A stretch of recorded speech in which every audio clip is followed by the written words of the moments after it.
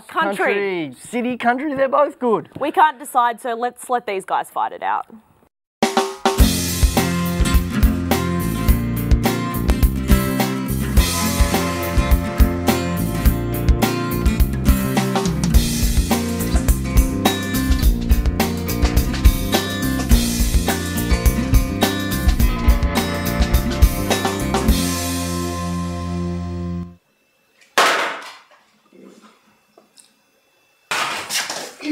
Are you eating my wagon wheels? I'm sorry, I couldn't understand a word you said. Are you sucking all the chocolate off my wagon wheels? Oh, that's what you said. See, it sounded a lot to me like, are you sucking the chocolate off of my wagon wheel?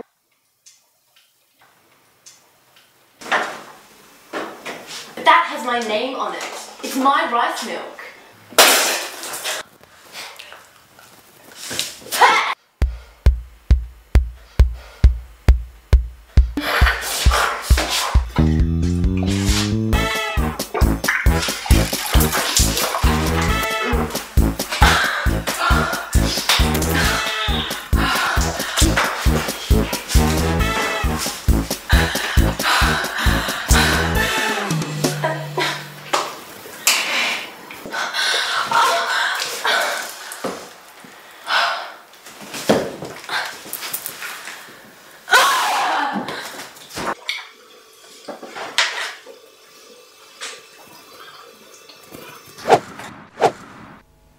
Welcome to Student Subcultures in Their Natural Habitat. I'm David Attenborough. Our first species is the common Aggie. These species are best approached after heavy sedation with multiple cans of Bundaberg rum. The first thing you notice is attached to its belt a signal of its allegiance to its horned god, R.N. Williams. Be warned, they're quick to violence, so be careful when inspecting on closer examination. What are you looking at? Nothing. So I'm nothing.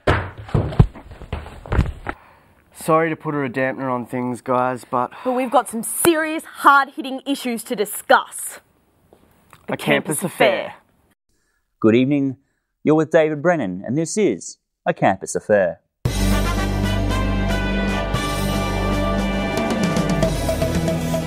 Beer, the single greatest threat to uni students after garlic sauce poisoning.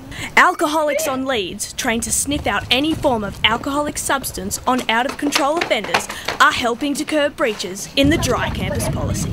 We have reason to believe that this is alcohol. Since the policy has been put into action, violation has fallen by 12%. Dry campus is enforced until Friday night. I have that leash in black. And now, exposed. Sex on the market at Market Day. Listen to Lawson reports. The pamphlets are free, but what are they really selling? On the outside, Market Day is just your average healthcare convention. But what goes on under the table?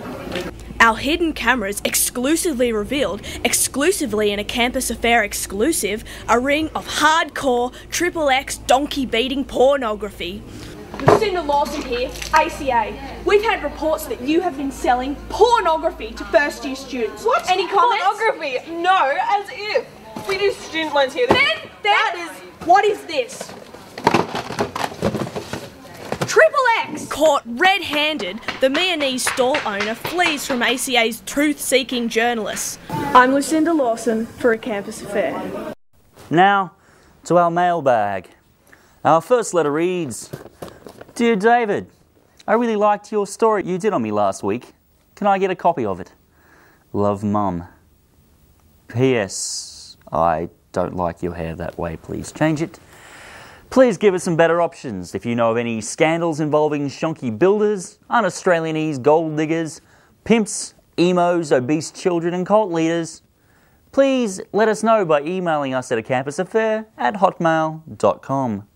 Tomorrow night, we uncover all the dealings above in an exclusive. You've been with David Brennan, and this is A Campus Affair.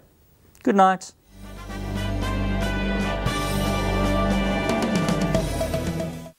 Well, I'm glad we got that over and done with. Thanks, David. Let's jump to some ads.